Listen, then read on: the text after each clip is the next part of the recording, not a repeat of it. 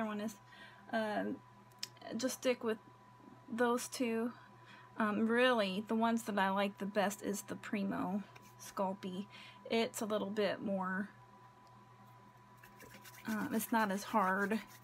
If you go with just the plain Sculpey that Sculpey makes, I don't like it. It tends to crumble when you bake it. Now, I've been watching other YouTubers, and they say, you know, sometimes blending different brands together actually is better.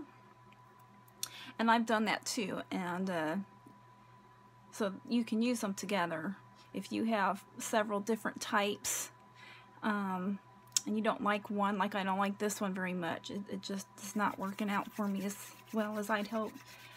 Mix it with another color, or not another color, but another brand in the same color or something similar, and it seems to work. So that's probably how I'm gonna have to go forward with this. Okay, so right now I'm making the head of the Venus Flytrap. I'm going to pinch those. So I'm kind of making it into like a kidney bean shape.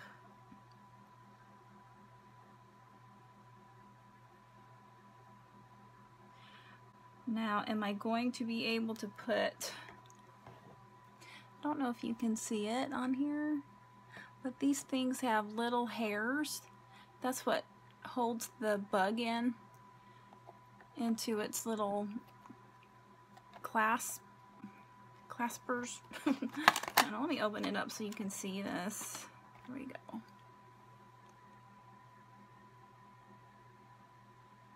These little clasper thing, they shut. And that one's shut, and I don't know if it's because I touched it or maybe it was shut before. I don't know. You have to be careful. But hopefully it won't die just because it's shut. Hopefully it'll open back up. I don't know a whole lot about them. I just think they're so neat. So this is what I'm making. I'm making the head, whatever you want to call it. You can see one right there. I'm going to make that, and then I'm going to go ahead and bake it. Now, before you bake it, I meant to tell you this. With this one, since I left it overnight, I needed to leave it overnight, I went ahead and baked it. If I had wanted to color it though, I would have had to color it before I baked it. The only way I can color this now is to paint it, and that is the only way. So, and I didn't think about doing that. I was going to. All I knew is I had to hurry up and go. I had to go to work, so I went ahead and just baked it for like 10 minutes. I need to bake it probably for a little bit more because this is pretty thick.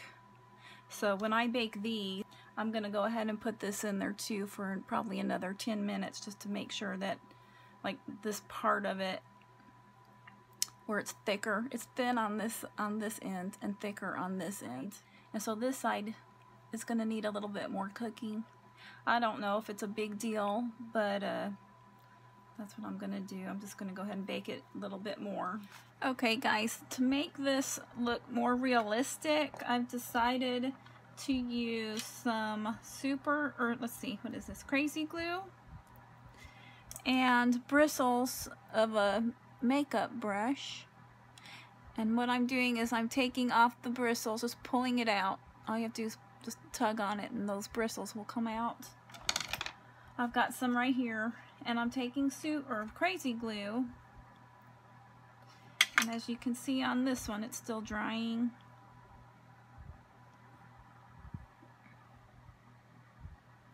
Hold on.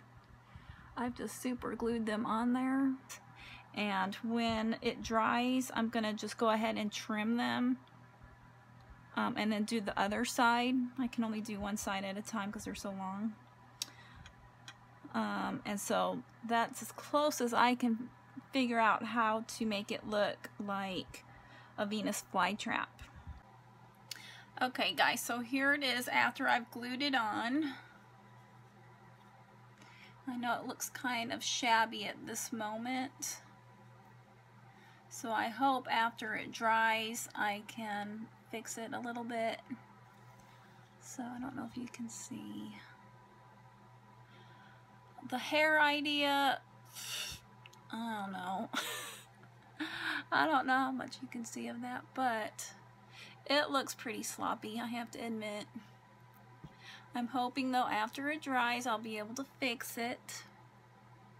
And I'll probably have to show you that in another video, because this glue that I used, which was E6000, and then also to hold it on there I used a glue gun, because the E6000 doesn't dry fast at all.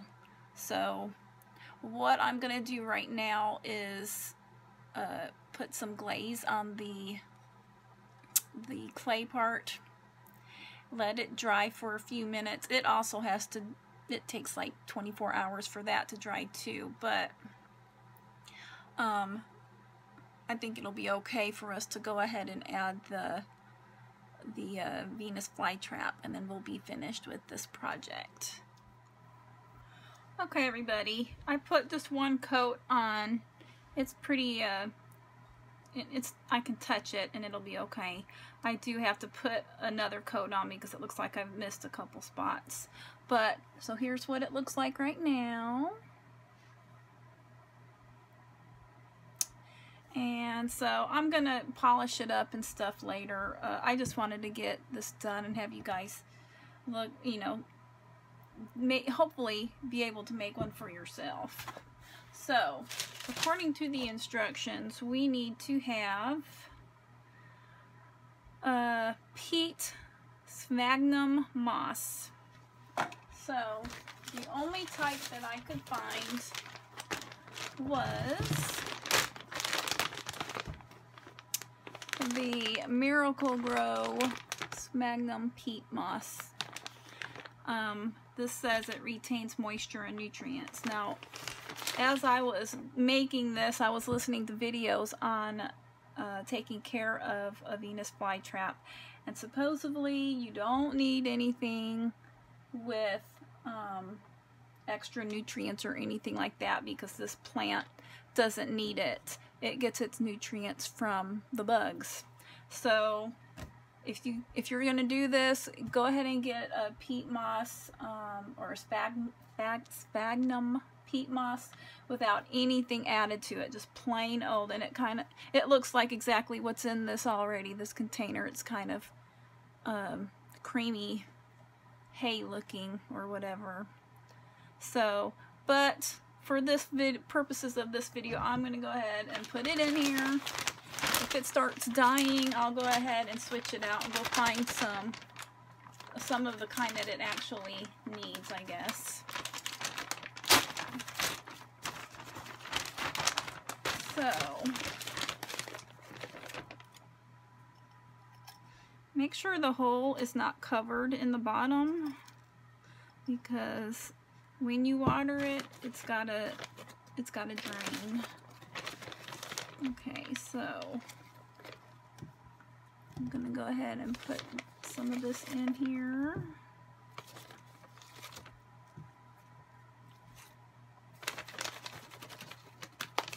It's messy.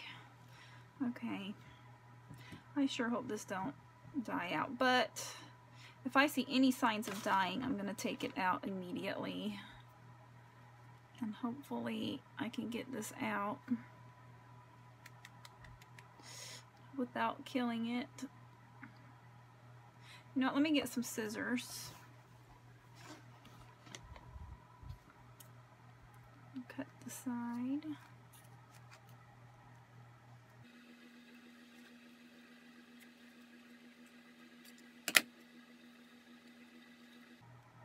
I saw a video as I was watching, some man from another country, I think, I don't know, he had an accent, so I mean, he may not be from another, I mean, he's definitely from another country, but he may live here in the US, who knows. But he had a humongous pot of this, and he said he had started out just like this. He thought there might have been like some 300 of these different heads, and it was beautiful, so beautiful. So you guys will have to go check that out. Just look up Venus flytraps And you most likely you'll come across it because that's how I found it.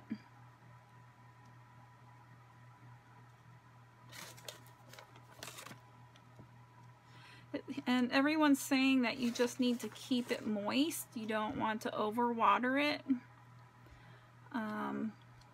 And you don't want to pound it in there either. So I'm just lightly putting this in there. You don't want to cover too much of the plant either. So I'm really not gonna go any further than that. What it already is. And then it says that you need, everyone keeps saying that you need lots of sunlight.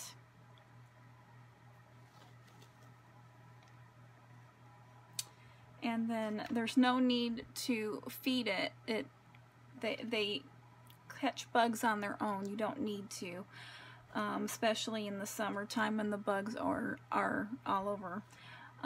But if you're planting one of these in the winter time, it was suggested that these things go dormant. But it is a good idea to at least put a lamp over it for maybe 6 hours a day so that it can keep living, or I don't know what you call it, but it still is somewhat alive, although it is dormant. It doesn't die, or it doesn't go dormant completely maybe. I don't know, you can do that. Look it up, I don't know. That's kind of how I was understanding it. So, here it is.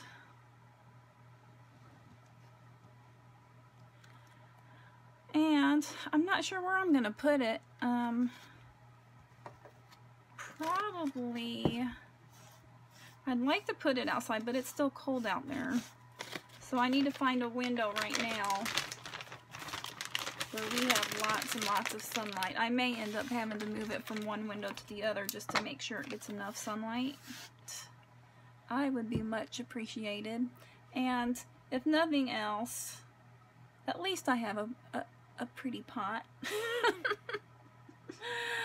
So here's what it looks like in the pot.